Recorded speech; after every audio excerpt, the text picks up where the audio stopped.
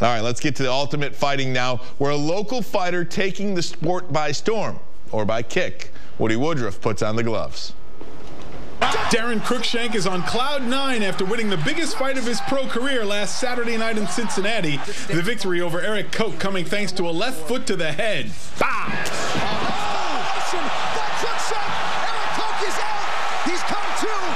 Daron Cruickshank chasing that finish. Elbows raining down.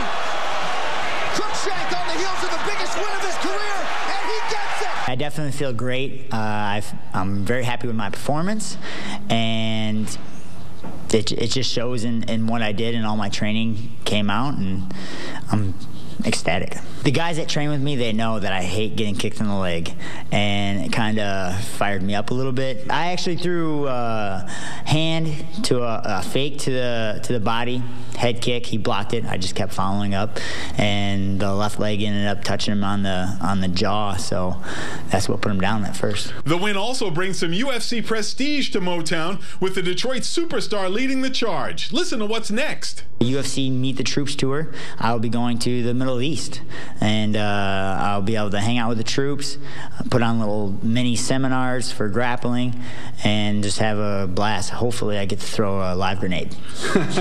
Speaking of blowing up, Cruickshank is also igniting fans here at home, including yours truly. Pow! Oh, rewind it. Oh! In Dearborn, Woody Woodruff, Fox 2 Sports. Glad he got that assignment and not me. He throws live grenades. Yeah, okay. Right. Thank you, Ryan.